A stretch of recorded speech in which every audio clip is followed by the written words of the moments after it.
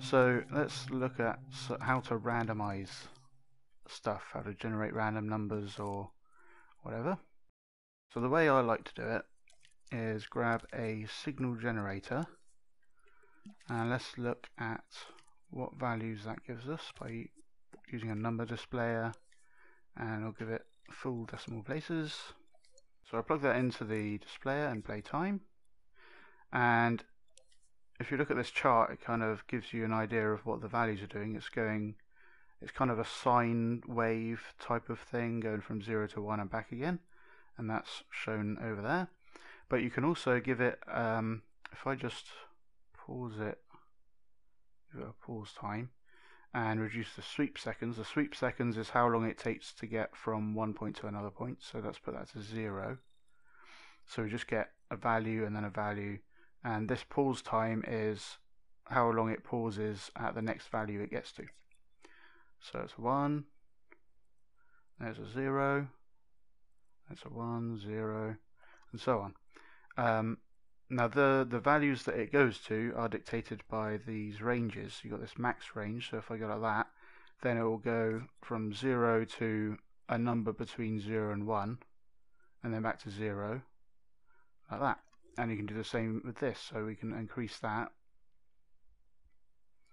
to be between 0 and 1. So now it looks for it chooses a minimum range, minimum value it wants to go to within this range, and goes to that, and then it finds the maximum value it wants to go to within this range. So it's actually purely random when it goes up and purely random when it goes down.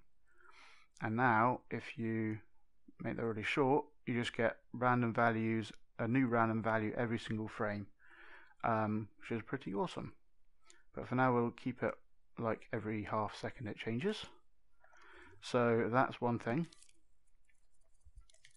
Another method is using a randomizer. The randomizer has different modes. Let's just put it on to give it 3 ports. So it randomly chooses one and sends a signal from that port and none of the others. Kind of like a selector, but it chooses a random one in these different modes. That one is no repeat. So let's just get a timer. We'll make it, when it finishes, loop, so it just starts again, and I'll make it half a second again, and we'll use this pulse to send into randomize. So when this finishes, it will randomize to a different value again.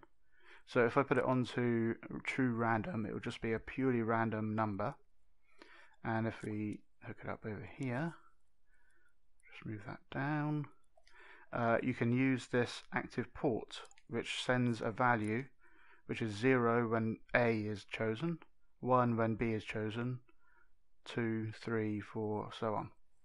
So as it chooses a random number, it'll send what number channel it is to the displayer. So on true random, it doesn't matter which one it chooses, it will just choose a random one. If you choose no repeat, then it will never repeat the same one, so every half second you can see it changing to a different one. Now there's shuffle. When the scene starts and time starts running, then it pre-shuffles what order these are going to be in, and then it just loops through that order. So now it's chosen 1, 0, 2, 1, 0, 2, and it just keeps on looping through that. Now what if you wanted to shuffle it, but then so that it goes through every single one, but then you want to reshuffle it when it's gone through every single one? Let's just copy that setup like that. Now there's kind of a hacky way of, first you put down a sculpt because of the way we're going to do it. Then we're going to put on a chip, and we're going to put the randomizer into the chip. Let's get a counter. If we copy that, we can count how many times it's gone through. So if we say there are 3 things it can choose from, then once the third one is gotten to, So when that timer triggers, it will randomize that and it will add to that. And then once that's filled up, when it's been gone through 3 times, then we want to destroy itself. So because that surface snapped onto that sculpt, the whole thing will disappear. So now for play time, oh, we've got another one down there. So we're looking at the bottom one now. Let's turn these off. So it goes through 3 times and then it destroys itself. This is so that we can use an emitter to emit this object at different times.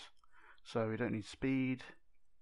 We want it to keep trying to emit all the time, every frame, but we want only one of them to exist at a time. So if this still exists, then it won't emit a new one, but then when it gets destroyed, it'll emit a new one.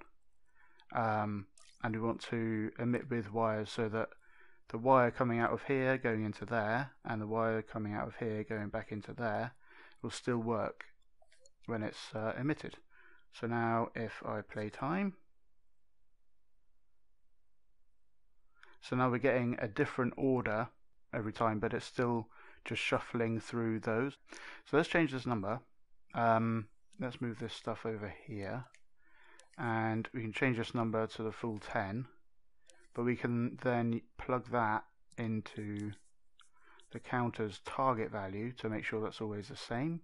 And now it'll go through 10 individual options, make sure it goes through all of them, and then it'll create a new one of these objects and go through again. So you can kind of keep shuffling, and you could trigger the shuffle in however way you want. I'd like to thank Mobius DT, MDKD99, the Common People, and all my other supporters for making this tutorial possible. If you'd like me to keep making these tutorials and helping creators across the internet, you can find out how to support me in the link in the description. Thanks for your consideration, and I'll see you in the next one.